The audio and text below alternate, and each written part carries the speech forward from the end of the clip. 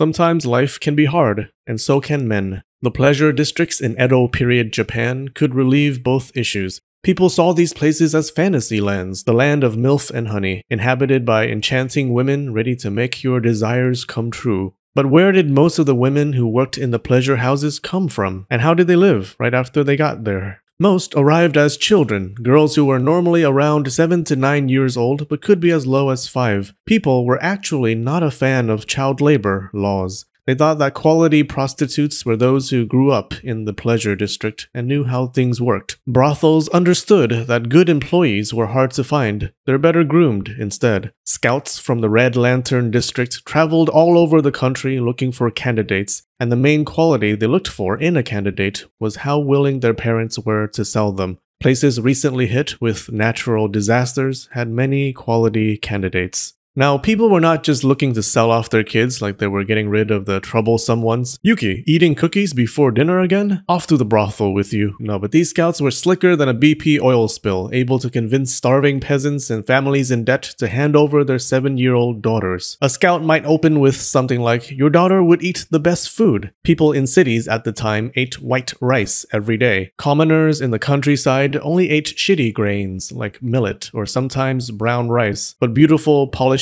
white rice, that was like giving steak to a homeless man or virgins to a terrorist. The recruiter might say their daughter would wear better clothes and live in luxury, which was relatively true. Many parents thought prostitution, although shameful, was easier than doing back-breaking work on the family farm. And who knows, some rich city man might buy her out and marry her. As a country gal, meeting a rich city man or samurai was like getting into adult toy collecting. There's no chance unless you move out of your parents' place. Your past evaporated with the wind once you stepped inside the pleasure district. It was pretty much the only way a poor, small-town girl, living in a lonely world, could lift her status. Many women erased their low-class background by starting a new life in the city. Brothel scouts were bees, creating words of honey that dripped into the ears of struggling parents. The thought of their daughters gaining a better life outside of their tiny village of nobodies sounded pretty nice to many poor moms and dads. One weird thing about these recruiters was that they had famously bad memories, often forgetting to mention the bad side of sex work. Being trapped in debt, the pressure to find good clients, having to entertain the douchebag clients, and the physical and mental grind.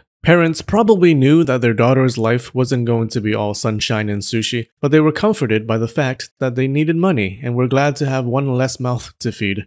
Now, what did other people think of parents who flipped their daughters like rare Pokemon cards? Well, Japanese society was all about family. The things you did in life were for the family. If your household fell on hard times, everyone expected you to lend your kids to brothels or other businesses. Pack your bag, Sakura. Poker night didn't go well for daddy. If a man went to court to settle his debts, but the deadbeat did not yet give away his kids or prostitute his wife, it was common for the authorities to give him the side eye. Are you even trying to get your life back together, son? A good daughter was expected to take one for the family. Outsiders didn't look at it with disgust, but with sympathy, for the daughter who did her duty and the parents who had to send away their child. Parents loved their daughters and appreciated the sacrifice. They felt sad, but it was more like the sadness of parents whose child moved out or went off to college. It was sad to separate. It wasn't the "oh my god, I just sent my little princess to Assault Land, Japan" type of sadness, usually. Upon entering the pleasure house, the girl became a Kamuro, a young servant to courtesans. Courtesan meant high-ranking prostitute.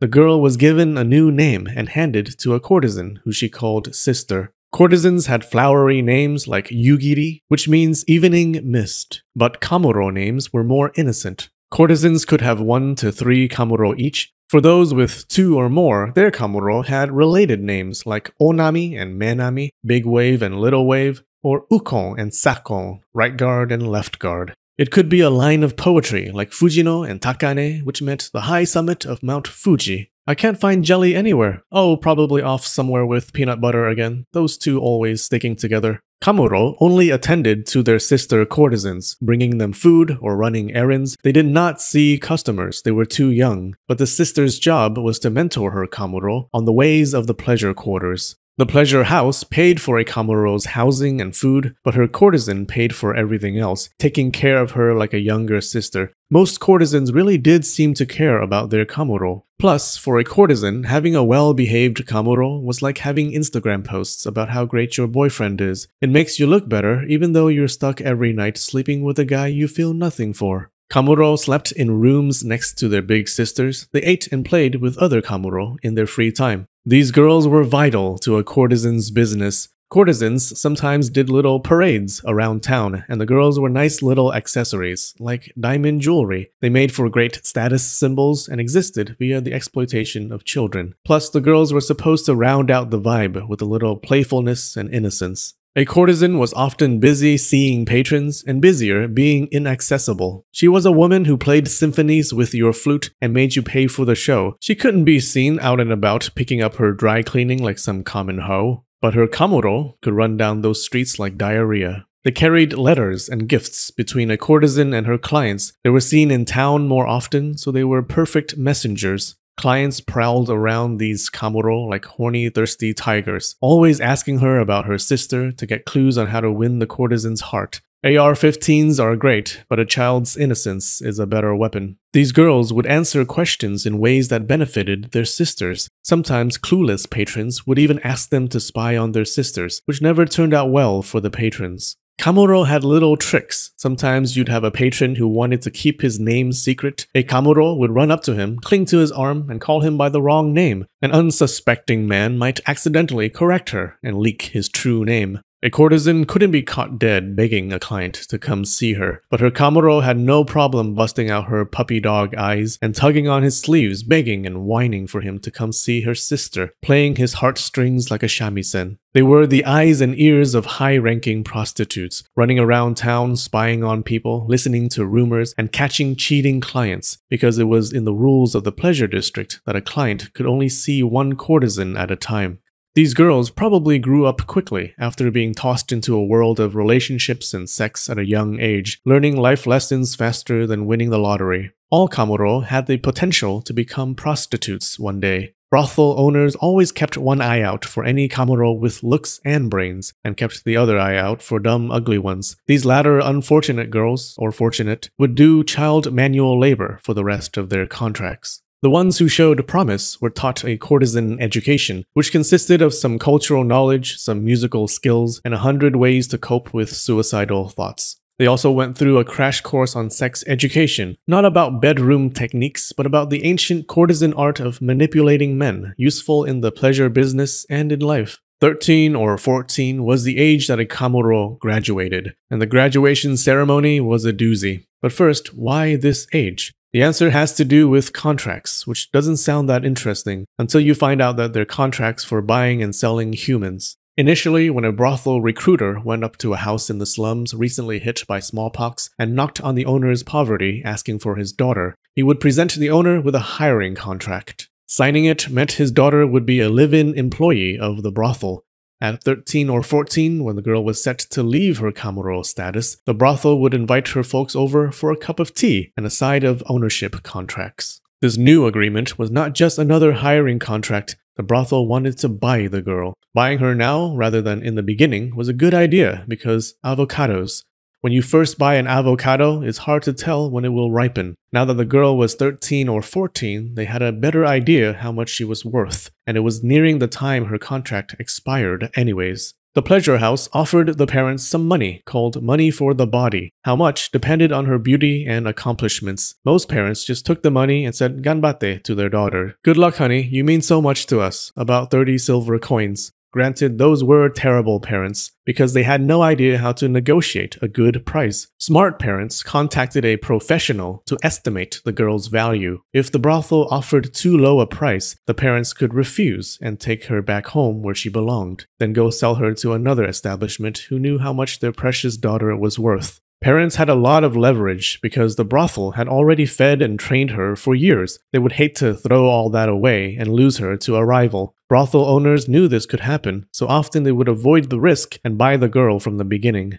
When a promising girl reached about 13 or 14, she left her Kamuro life. She was promoted to anywhere from a low-level prostitute to a high-ranking courtesan, depending on her looks and skills. The girls were probably not fully aware of the hardships of courtesan life, and likely didn't know that people outside the quarters saw their work as undesirable. They were chomping at the tit to live that glamorous courtesan life when they grew up, looking forward to wearing fancy clothing, receiving gifts, and being loved and pursued by men who ate sushi with gold foil. The graduation ceremony was called mizuage. 10 days before the ceremony, the graduate blackened her teeth for the first time by collecting the substance called ohaguro from 7 friends of her courtesan. It was the beginning of her journey into adulthood. On the big day, a soba noodle dish was served to the residents of the brothel. The brothel also sent a gift of soba, or rice boiled with red beans, to every adult-related businesses they were friendly with. Friends of the house dropped by. It was like a college party, and people upstairs are getting assaulted. Each person received a little gift, like some cloth, a fan, or a towel. The more attractive Kamuro got fancier and more expensive ceremonies. For about a week after, the graduate paraded down the streets every day dressed in a different outfit, to float her name across the pleasure district like a cherry blossom petal that falls on fat money pouches. Her friends and other courtesans sent gifts and money her way. Often the entire ceremony would be paid for by a rich patron, or sometimes a poor one. It's sad that there were men who would bankrupt themselves to please these ladies of pleasure. On the bright side, they would be supplying more workers to the profession they enjoyed. It was important for Kamuro to stay a virgin until she came of age. Many businesses wanted their young girls to stay innocent and enjoy their childhood, but not these businesses. Pleasure houses kept their Kamuro's virginity under lock and key, so they could auction it off at a price that would make a man sell his daughter into a pleasure house. There were cases of pregnant Kamuro, but most of those were because she fooled around with a boy co-worker rather than with a client. There were also cases of a Kamuro's virginity being sold multiple times. If you're confused, then you're probably not the right type of client. It grows back, honest. Actually, there was an air of innocence around Kamuro. People saw them as playful, living life sheltered like children because they were. Everyone cherished them and they were spoiled like rotten apples. Right after her mizuage ceremony, that innocence still hung in the air about her. One writer called a Kamuro a little mouse who does not yet know the claws of a cat. Someone needs to check his computer. After the ceremony, a top-tier Kamuro could become a high-ranking courtesan, but more often became shinzo. Shinzo were like a upgraded Kamuro. They were still assigned to courtesans as servants. Early in the Edo period, shinzo could not sleep with clients because they might steal clients from the courtesans. But eventually, people got tired of that rule, and shinzo saw men on their own, becoming low or mid-level sex workers. Most stayed at the shinzo rank for the rest of their careers. There were many other types of sex workers in the pleasure quarters, like bathhouse women who helped you bathe in a totally innocent way. Click here to learn about them and the other women of the Japanese pleasure district. We have some new patrons on Patreon today: Ava M, Leah Johnson, Ankita Ghosh, Anina Shaurendra, Riley Potts, and KB. Thank you so much. Alright, I love you and spread the knowledge.